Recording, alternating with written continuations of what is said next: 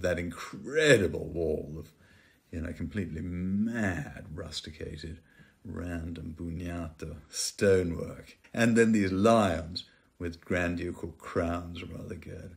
And then the garden facade.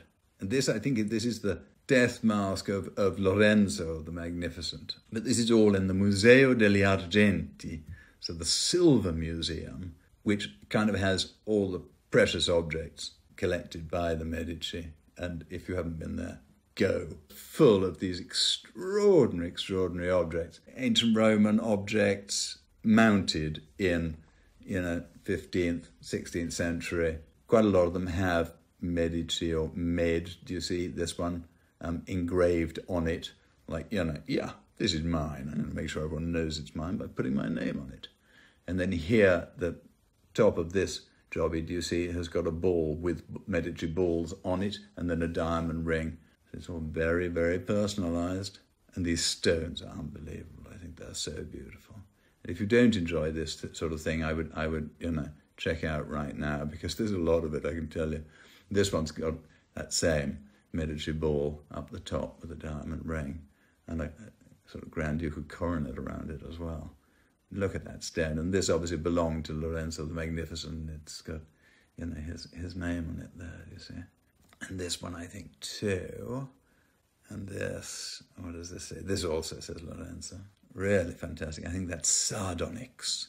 And so that is probably an imperial Roman cup, actually drunk from by somebody in imperial Rome. Beautiful, beautiful rooms. It's all in Palazzo Pitti. And I'm afraid I got no photographs of them, really, because they were full of people.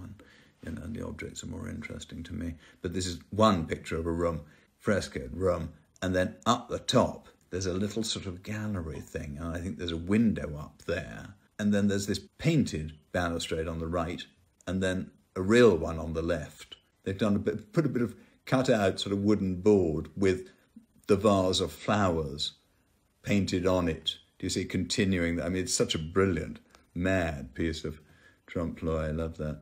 Quite a lot of religious objects, obviously.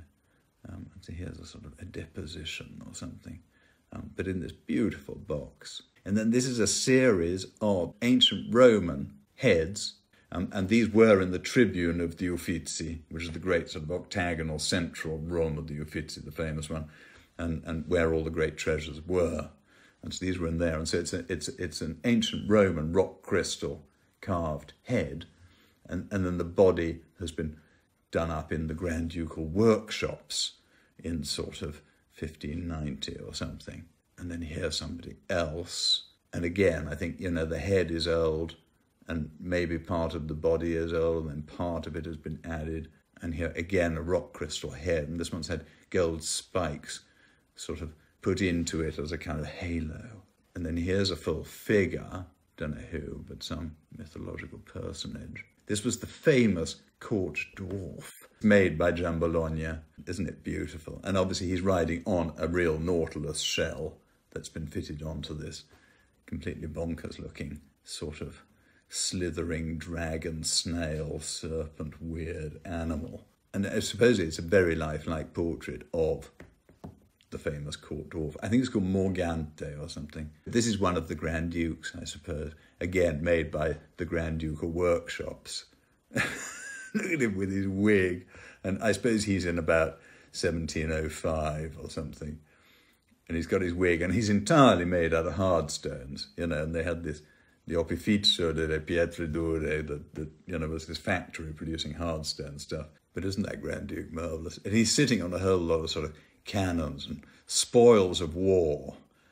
And maybe he was a terrific military leader, I don't know. It seems unlikely. He doesn't look like a military type, does he?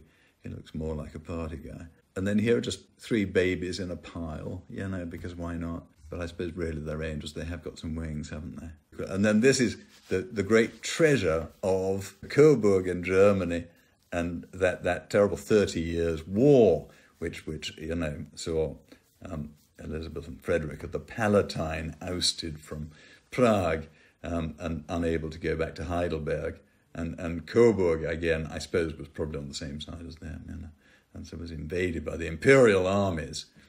And, one of the Medici was serving with the imperial army, and so took these as booty from the palace in Coburg. And these are turned ivory sort of table centerpieces, and these were a tremendous feature of the time.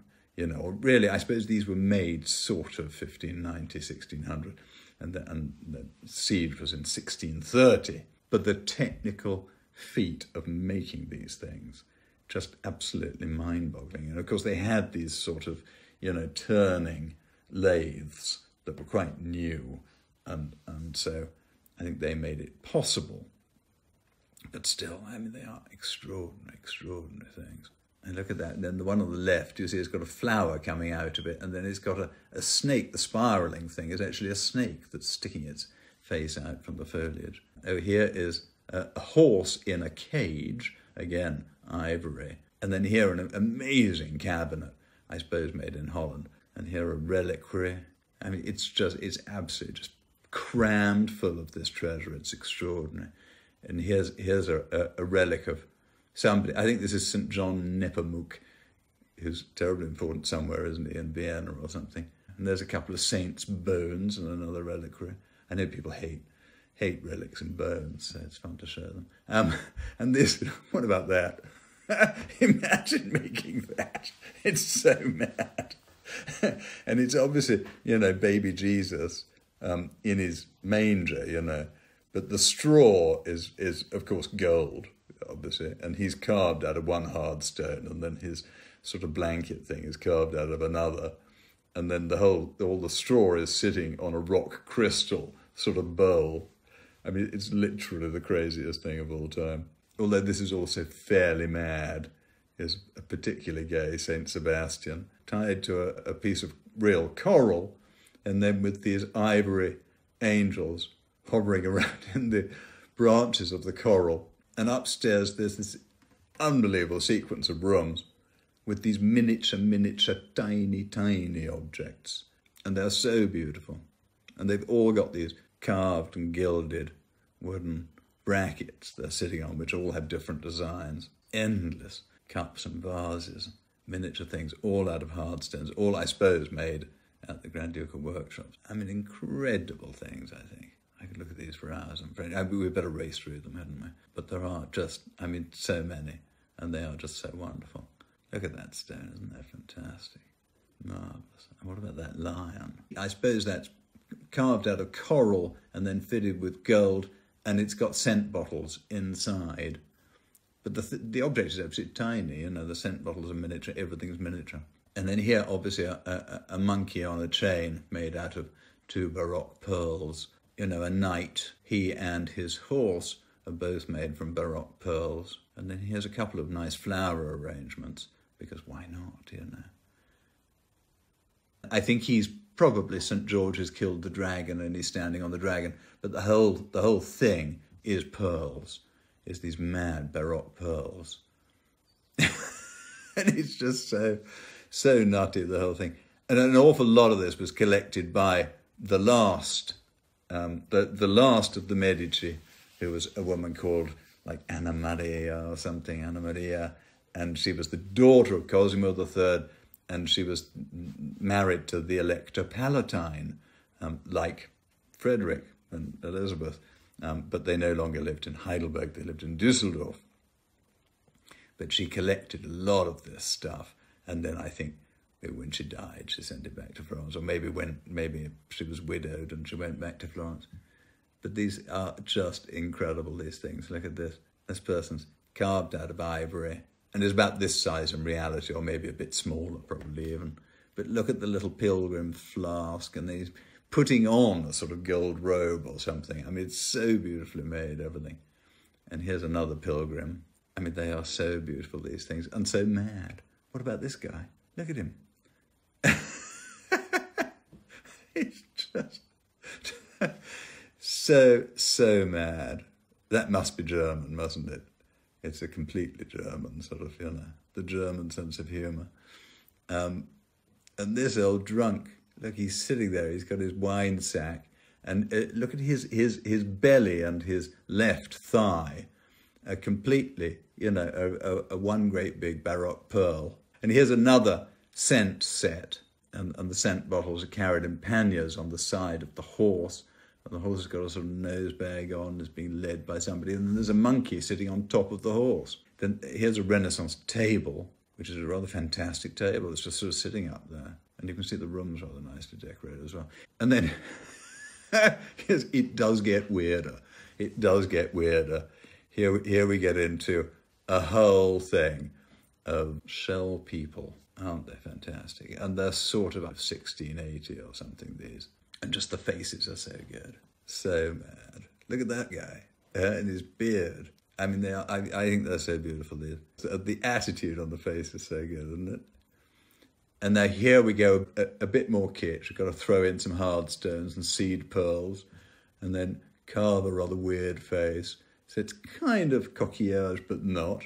I mean, here the face is made out of coral, is carved out of coral. And what about the flowers coming up the top of his head? I mean, they're so, so odd. And here we're not really sure what was going on here. But he's clearly not having a good day at all, is he? This one seems to be more enthusiastic, at least. Anyway, there's enough of them. Oh, well, here's a whole case of other ones. Maybe this is later on, and they thought they'd be very subtle. Just have one ball. But there's a rather beautiful ceiling. And that is in there. And this is a wonderful piece of furniture. Look at it. And it's got bits of coral on the top, do you see? And these gilded dragons. And so the whole thing, it obviously originally was made for coral objects and sea objects and things, but they've now filled it up with amber instead. And you go and there's a room for amber and a room for carnelian or a room for sardonyx. It's wonderful. And here's a similarly bonkers cabinet, and that's got amber and ivory in it. And here's just a chair with some wonderful silver lace. An amber table fountain, and very popular in Germany, you know.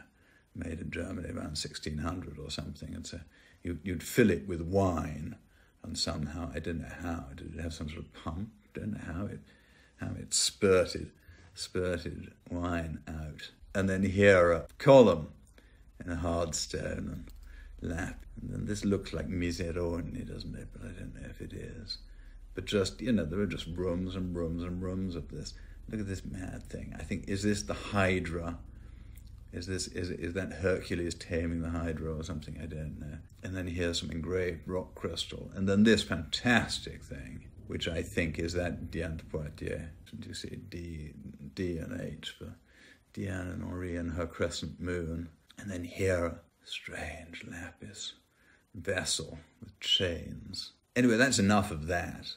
Now we've just got a few pictures of Palazzo Pitti, you know, the rooms. And a very few, because we're running out of time, and because I didn't take many, I didn't have time. I ran round, but there's a stool in the dining room. And here, this is a painting by Peruzzi, maybe, somebody like that, and then a table, so the painting done in kind of, you know, I suppose, 1510, and then the table done in sort of 1750 or something in Scagliola, but copying the painting and placed underneath. It's such a funny idea. And the paintings, quite a lot of the masterpieces are on hinges. And so you can turn them a bit towards the light to get better light on the painting. So you can just see the hinges there on the right. And so in each room, there's a masterpiece on hinges, which is so good, I think. I love the idea of having your paintings on hinges. And then that's just a nice piece of carved gilt wood. Another fireplace, and on the right you can see that's the painted chimney board, you know, fitted in. And then this is a bathroom prepared for Napoleon. And isn't it splendid? Really beautiful bathroom. And then this is the stufa. What does that even mean? Is that like a steam bath, a stufa? Or a warm room? I don't know. So ignorant. But it's got a fantastic 1590 or something floor. Part of the wall's painted there and then part of it done much later.